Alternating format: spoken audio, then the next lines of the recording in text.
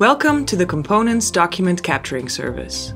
This model is trained to capture and extract data from documents using specific components of your choice.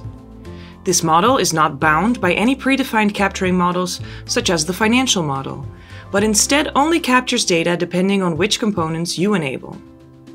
Let's say you want to extract the barcode regardless of the document type. Let's try it in the demo environment. You can have access to the demo environment after enabling the Components service. Now choose your service and select the component you want. In this case, I will select Barcode and select a file. Click Extract Files and you will get the response right away. You will get the barcode type and barcode value, as well as the JSON output.